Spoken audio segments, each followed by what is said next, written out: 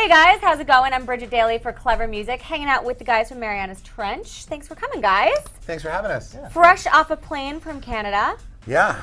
I like being the first stop. Yeah, like we came straight from the airport to here. I like that a lot. Yeah. So, speaking of being fresh off of something, you just finished the album, Ever After. Yeah, a couple days ago, and we pushed it to the extreme limit. It was like right before the record. It was, I think our deadline was 9 a.m. It had to get delivered in New York at 9 a.m. and we finished it at 5 a.m. but in Western time. So we finished it like the hour it was due, sort of thing. Wow, wow. So, like, right up into the last minute, were you guys making changes, like big changes? Yeah, yeah. Well, what we had to do was, like, I wanted the record to feel like one piece of music. So the whole record, the idea was that the whole record would play continuously. Right, I read that. That's and cool. So all the songs bleed into the next one. So we hadn't done all the transitions yet. So that was what waited till the end. And at the time that we sent it off to the manufacturing people, we had never even listened to the album through. And we were just kind of hoping that it was going to be good because we didn't have time to sit there for another hour and listen to the record after that to make sure that it all flowed okay. So we just kind of we're winging it and we just sent it off, but it did turn out good. So the title of the album is Ever After. You mentioned fairy tale, so it's a whole. It's basically like, you know, most of those modern day fairy tales are usually about you know, people getting trapped in some place and trying to get home. So that's kind of what it is. Like, you know, like Narnia or any of those things are always sort of have that theme to them, right? So it's kind of got that story. It's a thin story, but it does sort of piece together all of the song lyrics and stuff, and it is sort of a cohesive thing. So does it have a happy ending? Mostly.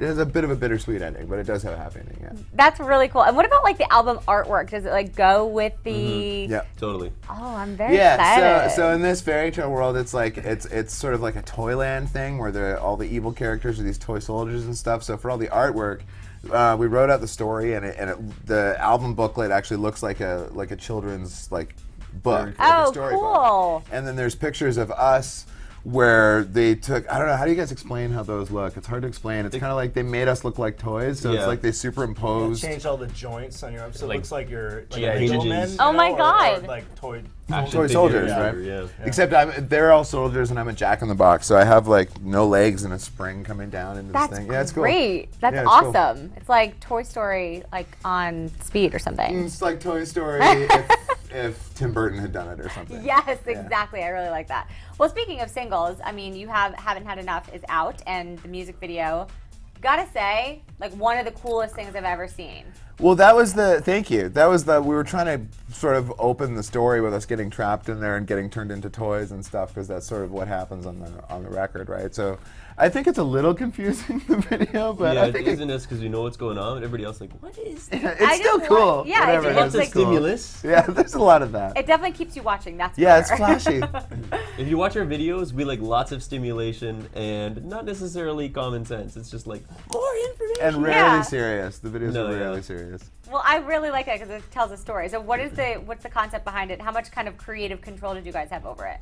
It's always a joint thing with us and whoever's directing. That one was pretty.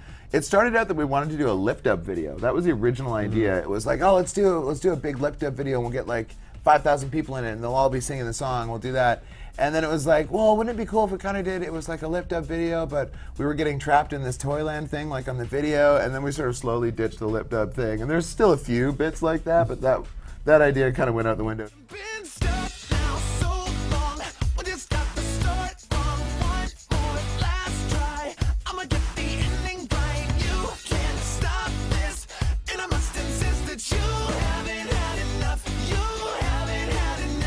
So you're from Canada and you've made the transition over to the U.S. Come so far. So what was it like? Was it like, you know, getting into the U.S. market after being so big in Canada? Was that tough for you guys, or was it an easy transition for you?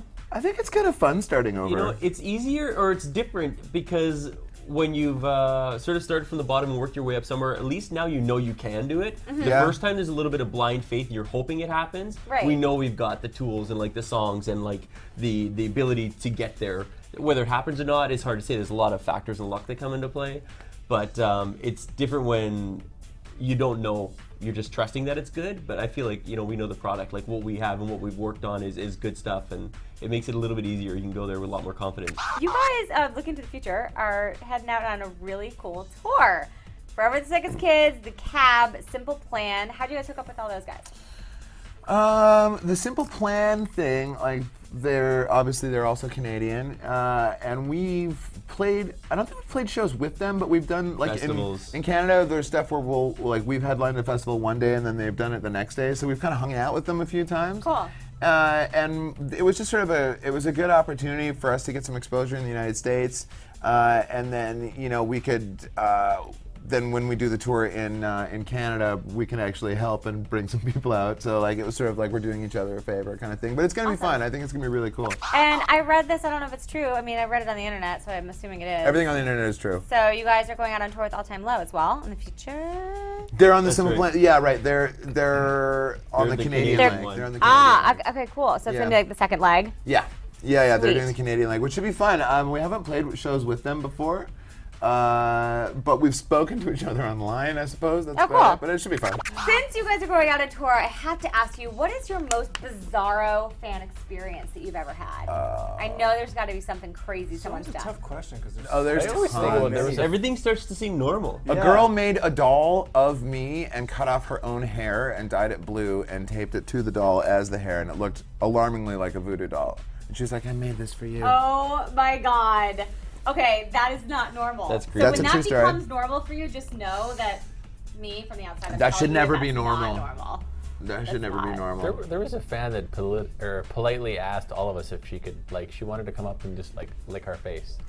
Oh, yeah. you remember that? That was. She was dead She's serious. so Dead running away serious. I remember she was, and I was like, who She would was love? like She would sneaking creep around. around. I forgot about that. She looked like Fearless. Jim Carrey in Ace Ventura when he was doing that thing. Like she looked just like that, but she was creeping It was around like and her face fetish or licking something. people. It wasn't like a sexual thing. It was just No, like, she just wanted to. Just wants to be near you guys. So, just really quick to recap, the album Ever After comes out November 21st, Yep. digitally in the US. And I want you guys to just give me like a few adjectives. Give fans a little taste of what we can expect. Give me like 3 solid. Mauve. Spicy. It's very picante, yeah, I would agree. It's an adventure. You know what it is? It really moves around stylistically a lot, but I think So potpourri? it's a mix. Ah. gumbo. Gumbo. Good stew. It's a Jambalaya. It's a Pepper bouilla gumbo. base of melodies and notes and rhythms that takes you on a sensory adventure.